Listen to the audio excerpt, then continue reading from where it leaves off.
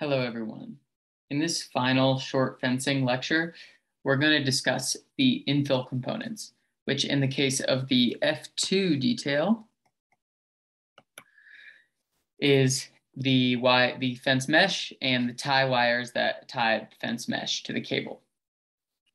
As I mentioned in the previous lecture, we're not going to dive into the actual capacity of the 5/16 cable that ties this whole component together because from our perspective at this point, engineering judgment will tell us that given the magnitude of the loads that we're experiencing for the guardrail, the cable is not going to be what fails.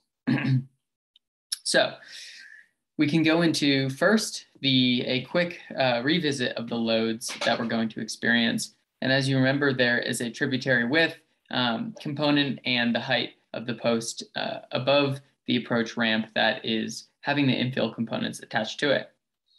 To find our demand, we are going to take that height times tributary width to get a tributary area, and that tributary area times that 15 PSF area load from the code is going to give us our load that we'll use for our wire mesh, which we'll dive into first. And we're going to assume all of this area load is going to be transferred into tension on the wire mesh fence fabric. So we can find details about zinc-coated fence fabric with the ASTM 392-11A standard that I have attached below. And what that gives us is our nominal capacity. It's going to be 850 pounds force.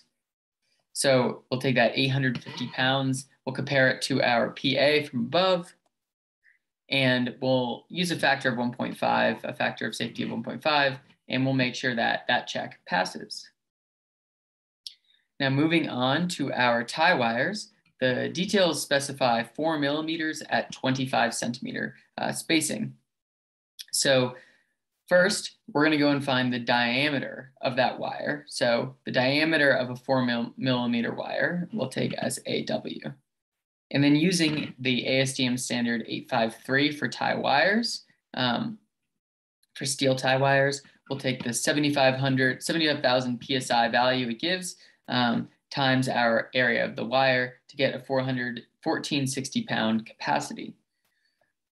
Now, to find the force on the tie wires themselves, we are going to take the greater of 15 PSF times our tributary area, or 50 pounds.